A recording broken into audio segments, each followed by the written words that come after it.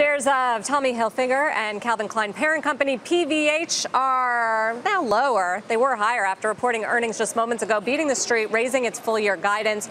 And joining us now in a CNBC exclusive to discuss these results is Emanuel Chirico, PVH CEO. Welcome. Nice to see you. So what's working for you? Looks like Calvin Klein especially strong. Yes, I think Calvin Klein and the Tommy Hilfiger business are two big brands is really what driving our growth, both from a domestic North America base and continued growth internationally, driven by Europe and China.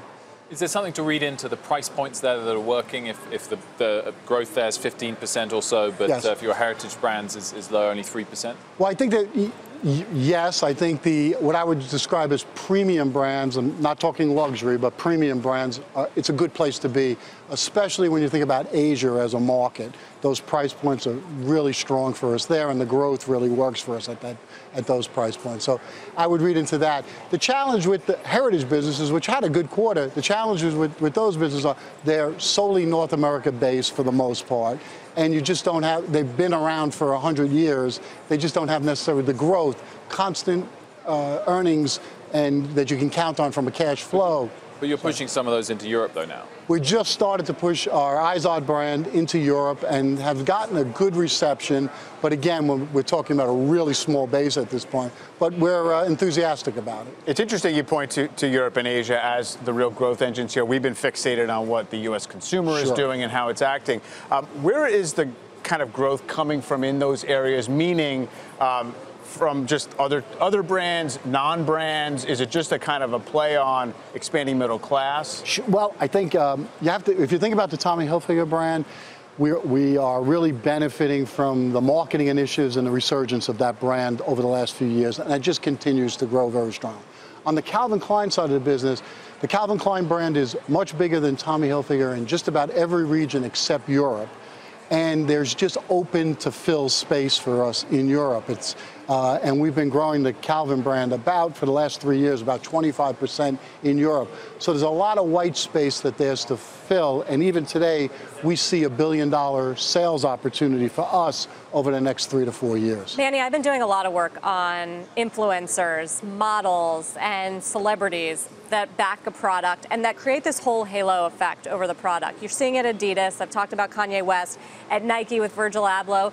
Wasn't it Gigi Hadid for you at Tommy Hilfiger? And now that she's no longer with you, is that a risk to this resurgence you've seen in the brand? Well, it's a great question. The use of influencers, I would argue, was started by Calvin Klein when you think about it as you go back from Marky Mark and some of those iconic Brooke Shields, exactly.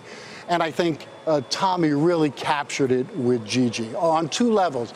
The Tommy brand has been very much more skewed to men's than women's, and I think Gigi just gave us a license to grow that women's component the last 3 years very strongly.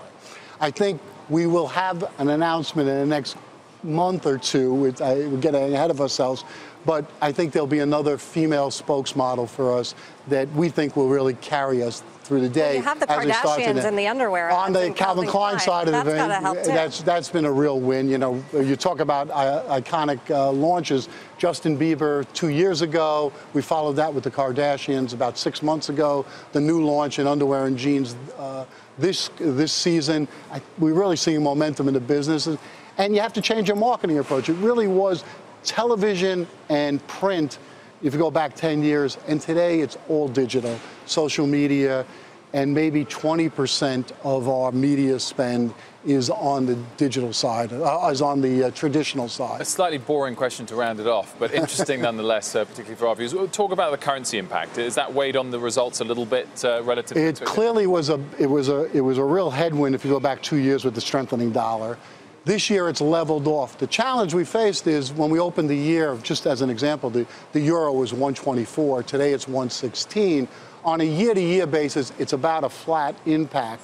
But when we started the year, we projected that it would be about a 35-cent benefit, and it's only turning out to be about a 7-cent benefit. So we've been able to continue to raise our earnings despite those currency hits in the first 2 quarters. Very quickly, how much of your product is produced in China, and is that at risk of escalation in this trade fight? About $400 million of product is produced in China for the U.S. market.